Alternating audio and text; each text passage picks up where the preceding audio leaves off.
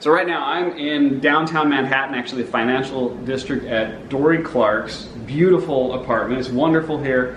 Thank you for having me come over. If you're not familiar with Dory, Dory's an expert in leadership, productivity.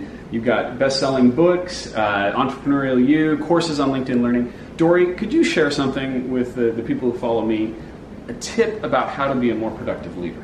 Absolutely, Dave. I can share with you what I do, which is that I am a big adherent of Paul Graham's strategy of having manager time and maker time, and splitting them apart. And basically what this means is that some days are my manager days, when I pack things in. I have meetings or calls every half hour, and it's very intense. But the reason I do it is so that on alternate days I can have so-called maker time, when I can go deep. I have unstructured blocks of time in my schedule that enables me to do the strategic work that so many leaders want to do but don't feel they have the ability to. That's wonderful. And then that reduces the switching back and forth. It allows you to be more focused. So that's a great tip. Please follow Dory on LinkedIn. What's your website? DoryClark.com. DoryClark.com. Check out her courses on LinkedIn Learning. Thank you, Dory. Thanks.